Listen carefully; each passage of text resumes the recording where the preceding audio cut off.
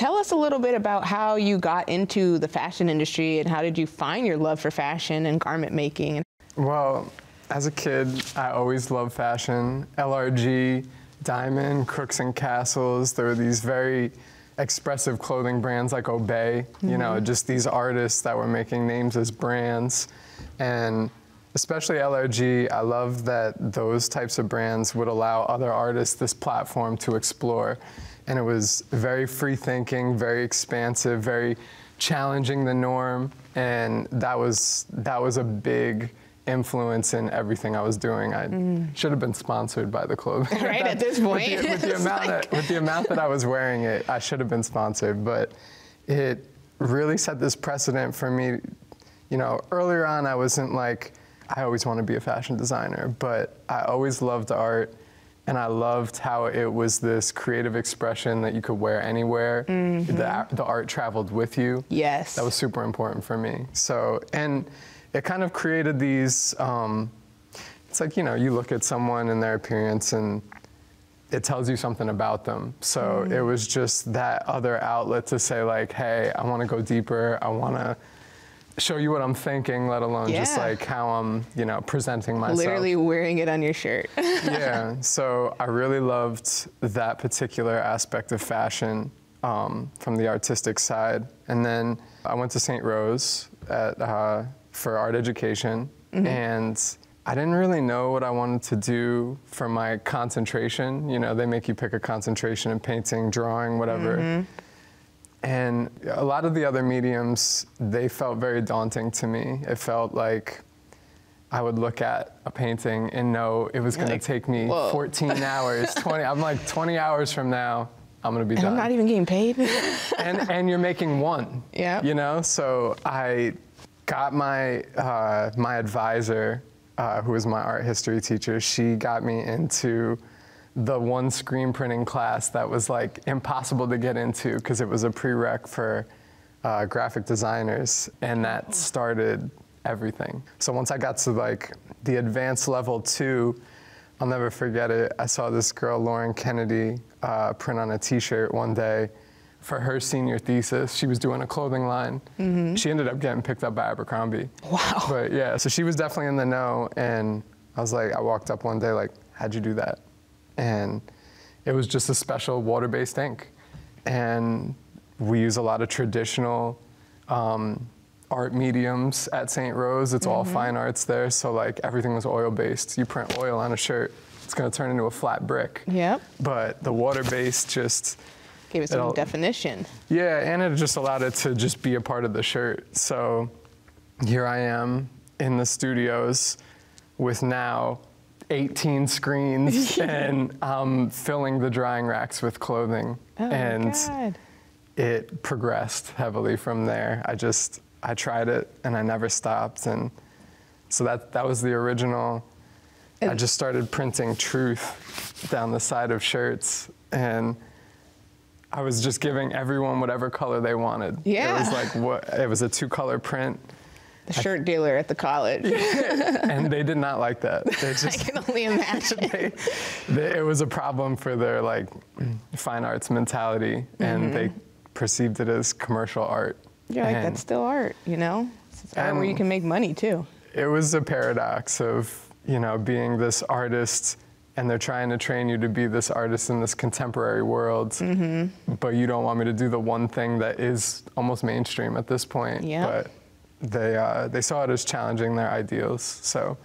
But you still were able to come out with Made in Truth, which is the company that you have. Yeah. What is Made in Truth, and what's the meaning behind the name, actually? I want to know the meaning behind the name. Well, truth has always been a part of everything that I've done.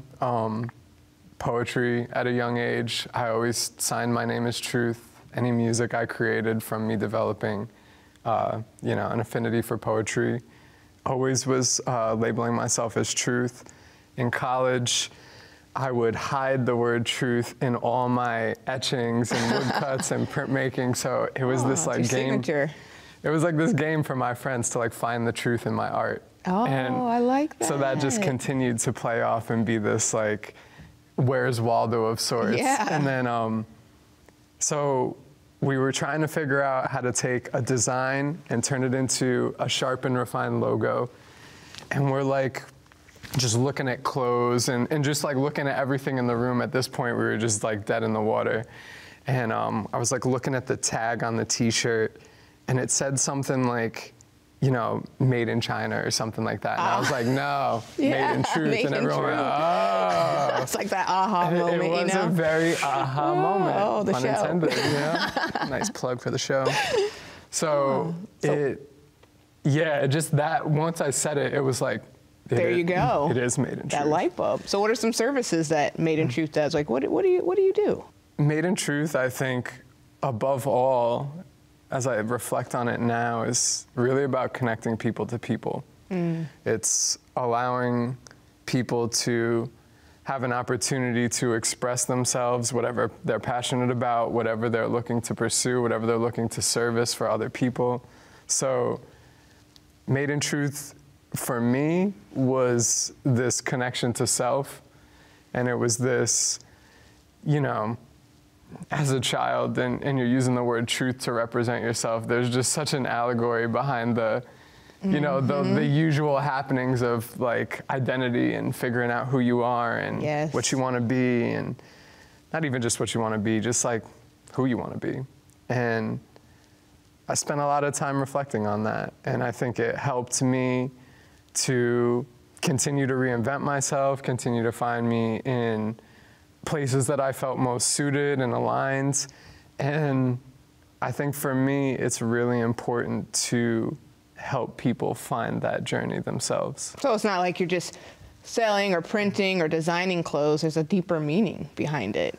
Yes, absolutely. It's very artistic. It's not just your regular screen printing and garment making business. Correct, yeah, I truly have a passion for showing people the value that they don't necessarily see in themselves right away. And it's always been there, so now I just feel like I'm finding this avenue to create it through the brand, and it's helped countless people develop their own ideas, understand themselves more, and then in return, you know, we always are finding out more about ourselves through that process. So. Oh, I love that. Very symbiotic for everybody. Very great for everyone too. Service is not only the customer, but also yourself, and grows everyone in that situation.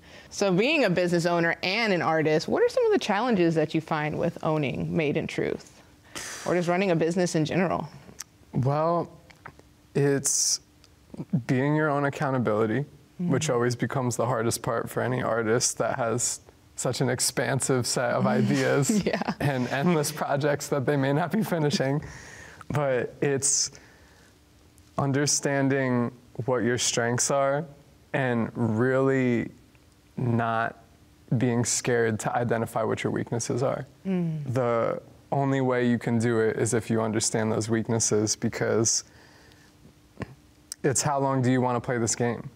You know, how long do we want to be stuck within ourselves and not asking for help, you know? So it's finding those people who can support the areas in which you don't feel as strong, and allowing that to really, you know, let you focus on the things that make you shine. Oh, I love that. It's a very powerful message for artists who are also trying to start their own business and really try to use their art as a way to support themselves financially. Yeah. Well, thank you, Eugene. Well, thank you for coming today, and thank you for talking to me, and I appreciate it, and I appreciate you.